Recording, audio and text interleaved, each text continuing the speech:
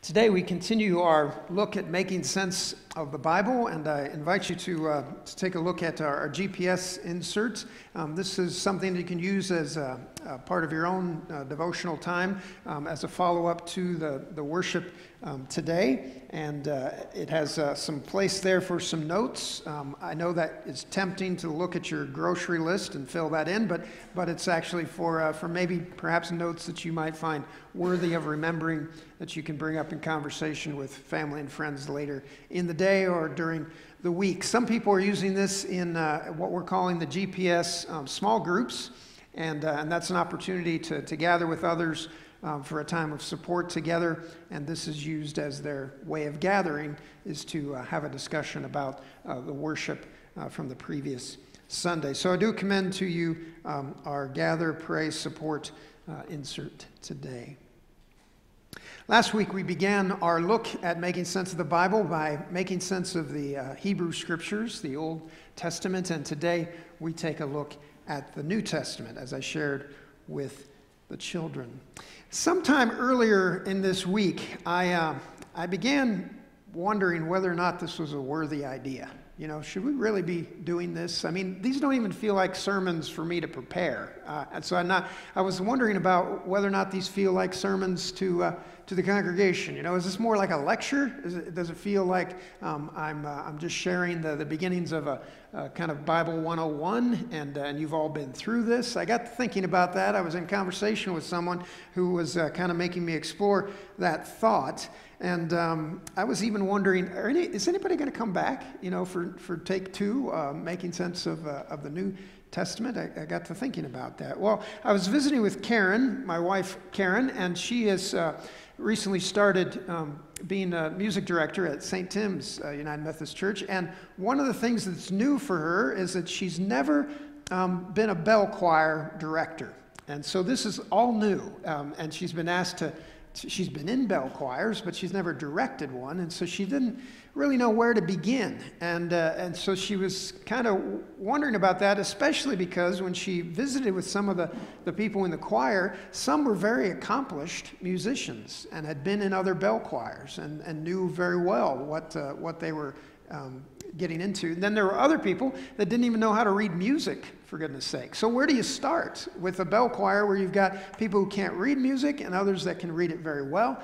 She was in a conversation with one of the members of that bell choir who suggested to her that, you know, what would be best is for you to actually start by getting the ones that don't know much about being in a bell choir. Start with them so that they can become more accomplished over time, and that later on we'll all be able to do more complex works together because they'll be getting up to speed. So it's best to start with that. I was thinking about that as she was telling me that story. I was thinking, of course, about whether or not I should be preaching this series, and I got to thinking about that, and I put together that with something else I read in the Courier. Do you read that section that's called Call the Courier? I guess you can call the Courier. I didn't know people actually would do this, but they make a phone call, they ask a question of the Courier, and the Courier responds. So last September 3rd edition, I found this, and I set it aside because I couldn't believe this actual question. It was this. I told my friend, this is the question that came in. I told my friend that if English was good enough for Jesus, yeah, see, I stopped there too. I was like, if English was good enough for Jesus, so if English was good enough for Jesus, it should be good enough for everybody else, and everyone should have to speak it. And my friend said to me, Jesus didn't speak English. Then, how can we read his words in English in the Bible? It was that moment, putting that together with what Karen had experienced, that I realized, yeah, I think it would be a good idea. I have no idea where to go, but I think the beginning might be a good place to start. And so if you're very much an accomplished Bible reader and you've got that kind of deeply a part of your daily practice, perhaps what I'm about to share in the next 10 minutes or so is not material that's new to you. But consider it from that perspective of someone that thinks Jesus spoke English because they're reading English, and then you'll get as to why I'm starting where I'm starting. It was clear to me in that moment that making sense of the Bible is an important place for us to wrestle with. Well, questions like that, where does the English version of the Bible come from, is something that I want to explore with us. But there are other questions that folks ask. And I know that because they'll wrestle with me about them in Bible studies over the years. How reliable is the writing of the New Testament? Is it something that we can actually feel is true and honest? It was written decades after Jesus' time, so how faithful is it to actual history? Is it historical? Who decided what makes up the contents of the Bible, the 27 books that we have? And thoughtful Christians will read closely the stories of Jesus' life, death, and resurrection, and they will find points in which there's a bit of contradiction between witnesses, between gospel writers, and that makes them wonder about how reliable is this witness if the witnesses can't even get it the same page, right? I mean, you talk to a lawyer, if they find that there are witnesses that don't get the same story, you can kind of work them against each other, and you can win your law debate because of that. So if the witnesses of the gospel have variations, how do we make sense of whether or not this is reliable in content to read? So here's the thing. As I shared with the children, the New Testament is just about 25% of our overall scripture, and the earliest Christians saw these writings as bearing witness to Jesus and Jesus' life and death and resurrection. And last week we looked at the Old Testament and the categories of scripture there, the Pentateuch, the 5 books that begin the Old Testament, and then some historical writings. And so the New Testament has a similar flow to that, ending with Revelation, a more prophetic writing, just as the Old Testament has prophetic words as well. Let's compare the New Testament organization to what we looked at last week. Take a look at this video clip.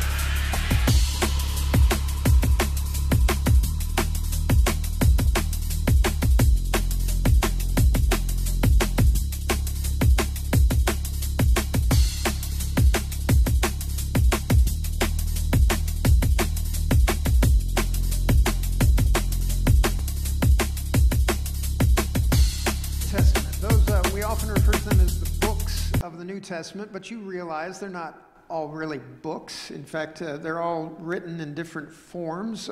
Many of them are actually letters written to the early church. So we kind of shorthand refer to them as the books of the Bible, but we know that the content that is found within the New Testament is various writings and poetry and history. There's a lot of different content, and so that depiction of a library shelf is one that is a helpful way of imagining what it is.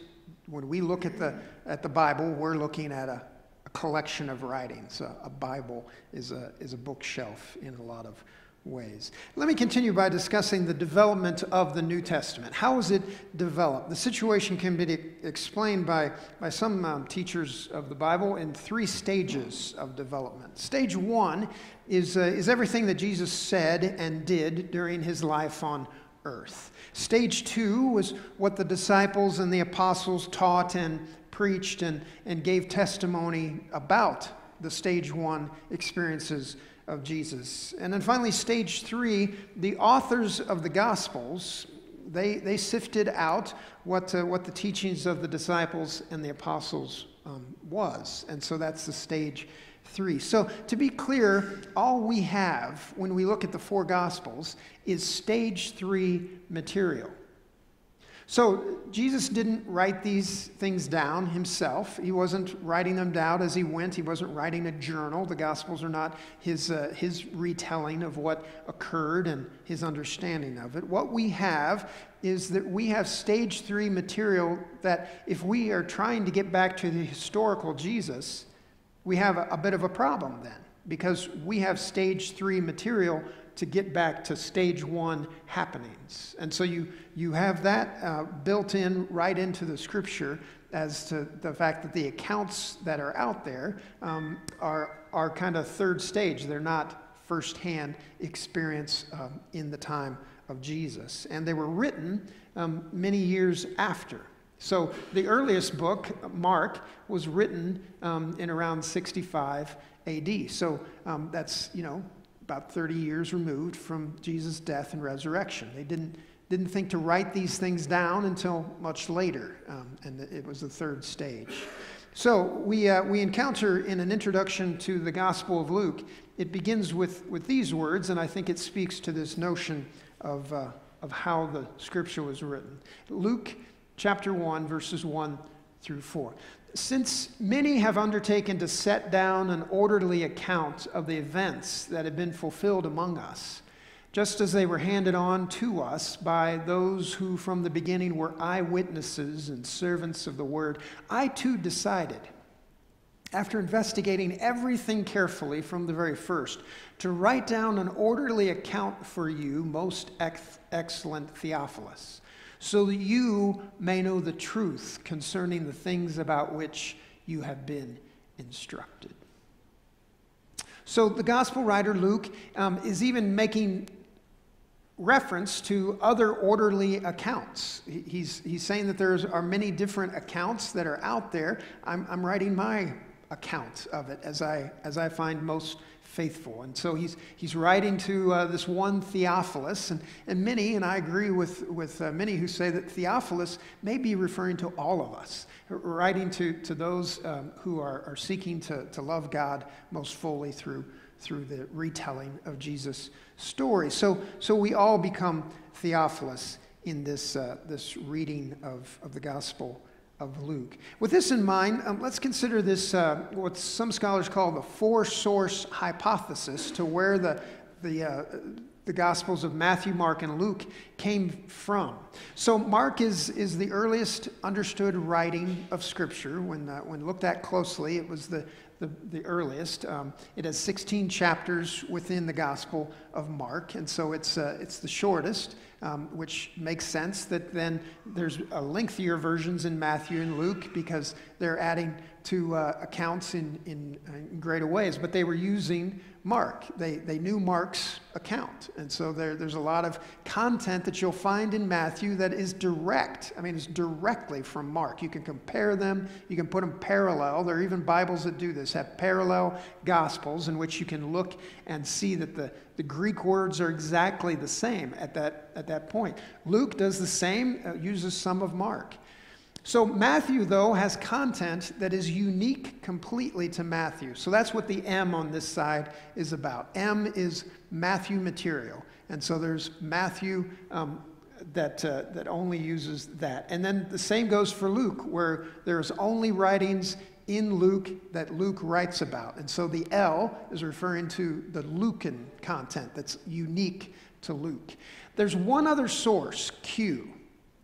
Now, Q is kind of an interesting letter, don't you think? I mean, when you see a letter like Q, it's like, who came up with Q?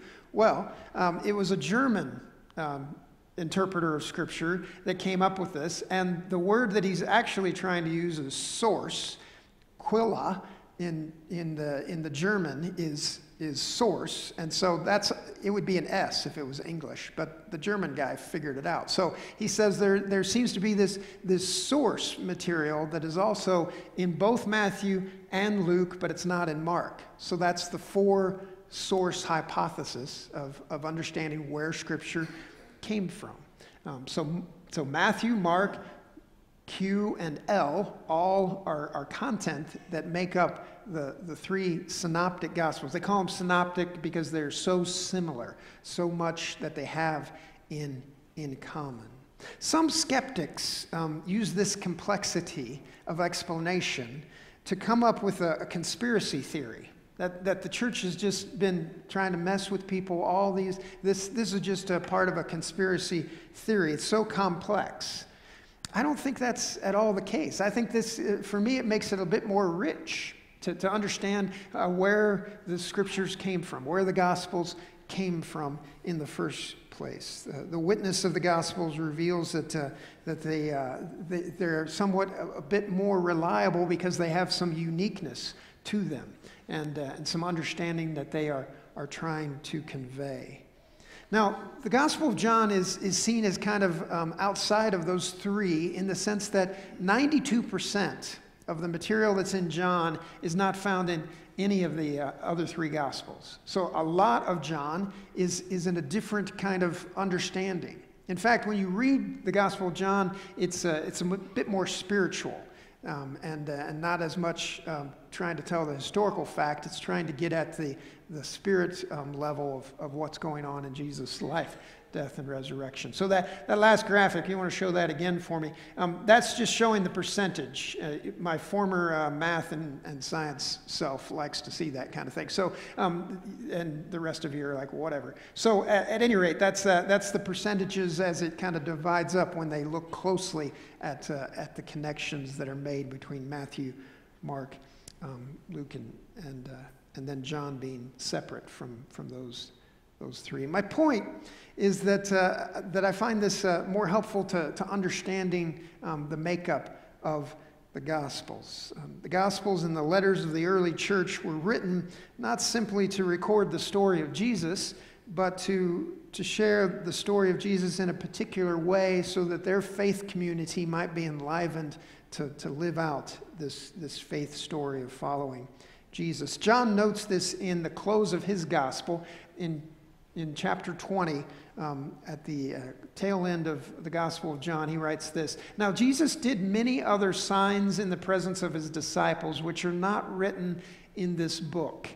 But these are written so that you may come to believe that Jesus is the Messiah, the Son of God, and that through believing you may have life in his name." That's the essence of what each of the Gospels is really trying to convey, that you might have life in Jesus' name. They're telling the story in order that we might become a bit more connected with our faith by doing this. So that's in part my point about sharing this, is to help us understand the origins of the Gospels and how they were written and how they were striving to tell the story of Jesus' life, his actions. In different ways they do this. And that makes sense to me, that a different witness, a different collector of the stories is going to tell it in a particular way. They're reliable accounts because of that, because they have some value of trying to share with their community a particular understanding that they want to bring home. Now here's the thing. It wasn't until the 2nd century when the church finally decided what was going to be the 27 books, letters, content of the New Testament. So 170 years after the resurrection, they began to say what's most important, and they began to think about this. And that process of formulating the 4 Gospels and the Acts of the Apostles and the valuable letters of Paul and other early Christians to be offered as documents of the church that would be sacred, holy, and something for us to consider as a community of faith. So that brings me to a final point. How was it decided what books would be included in the Bible? Now, first of all, I should have said something about the English thing, that question to call to the courier. So our English version is a translation of the Greek, right? All of the New Testament was written originally in Greek, and that Jesus spoke Aramaic. So there's a little touch of Aramaic within some of the Gospels as well. Jesus never spoke English. That's for our good, that we understand what's being told, because many of us, myself included, don't speak another language, so we don't know the original Greek. So my final point is this: how did they decide what would be the content that would bring together the Bible as we have it today? This question is summarized in a single word, and that word is canon. Canon is a Latin word, and it means rule or standard, measuring stick. The rule. This is what is going to be included and given. The process is called canonization. I paid thousands of dollars for that word. I'm giving it to you for free. Canonization is something that was a process of them deciding what was most faithful. So there were actually letters and contents of the Bible that were considered on the fence as to whether or not they were going to make it in. You might guess as to what those were, but Revelation, for instance, was almost not included because it was such a unique, different format and understanding from the rest of the writings. It was actually the case that James, and Martin Luther actually felt this way about James. He didn't think it was a worthy letter to include as scripture, which just hurts me because I really love the letter of James. I like what it has to say and teach. But that was on the fence. Hebrews, 2nd and 3rd John were also letters that were considered perhaps not going to make the cut, weren't going to be canonized, and a part of that process.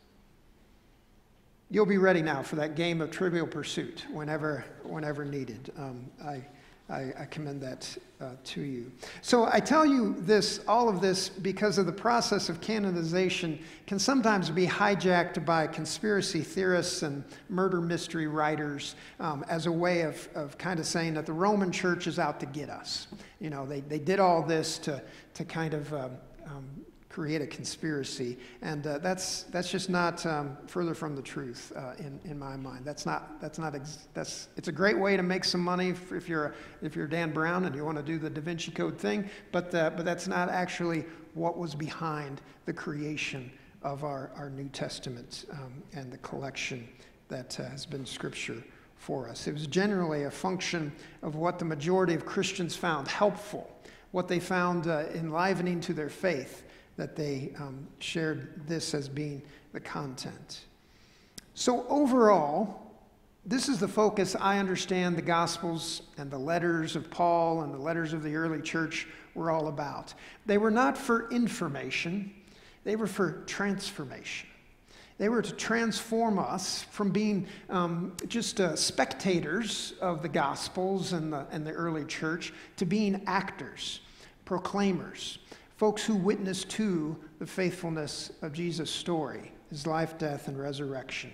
All of that is for us to be transformed into being followers of Christ more fully. All right, so now you know all that I know. There it is. Maybe I know a little further few things, but detail-wise, that's the content of what most pastors can tell you about making sense of the New Testament. For me, knowing this process of how this collection of works that is important to our community of faith has helped me understand it more fully, and I experience God in critical ways and in faithful ways by reading this collection of writings on a regular basis. Every day I immerse myself in looking at Scripture from different angles, and I find commentaries on the Scriptures to be some of the most interesting readings to making me understand and make sense of Scripture in a deep way. Let me close this morning with a story. It's told by Eugene Peterson.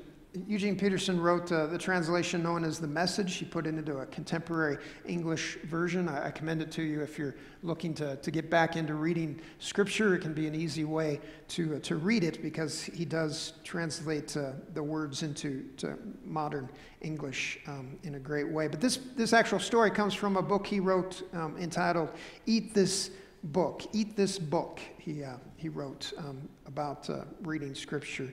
He talks about the story of his wife going out on a day with their grandson, who at the time was 7 years old. The grandson's name was and is Hans. It was an October Saturday, and they were making their way to seeing the museum. and they were out to lunch.